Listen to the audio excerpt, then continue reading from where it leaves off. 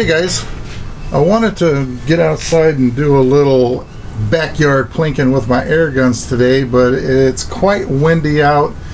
I'm sure you can hear the wind chimes blowing in the background, but I doubt those light BBs and pellets would be very accurate in this wind. So I thought I would share with you a plate rack that I picked up for my pellet guns. What we have here are 3 4-inch plates. This entire rack is 18 inches long.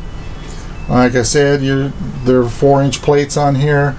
They are adjustable as far as sensitivity goes. You have these screws in the front, so if you back them out, the plates will lean a little bit farther forward, which will take a little more force to knock them over.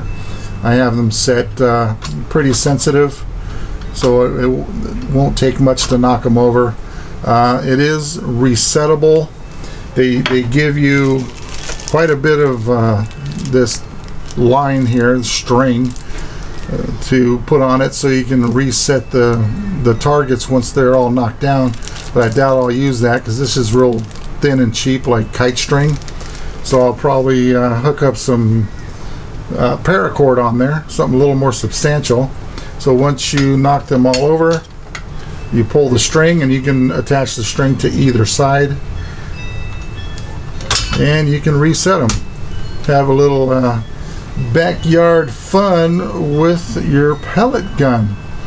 So I thought I'd share this with you guys. I picked this up on eBay.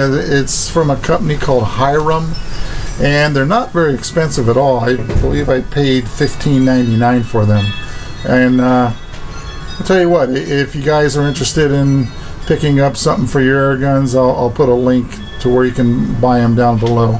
So there it is. Quick look at my new pellet gun target. Alright guys, thanks for watching. Talk to you later.